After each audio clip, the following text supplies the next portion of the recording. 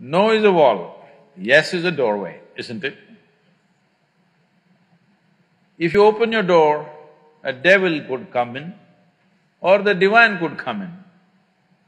The fear that devil may come in, if you close the door, you have also closed the door for the divine. What an unfortunate life, yes or no? You not only closed your door to negativity, you closed your door to everything because some negativity once came through your door.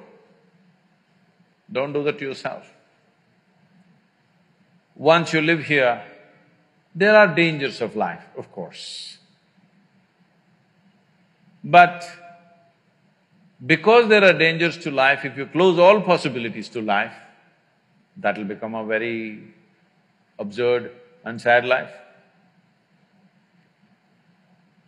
The walls that you build for self-preservation are also the walls of self-imprisonment. If you build a wall to protect yourself today, after some time, this is your prison, isn't it? So no, no, no, no, no. You built a wall around yourself.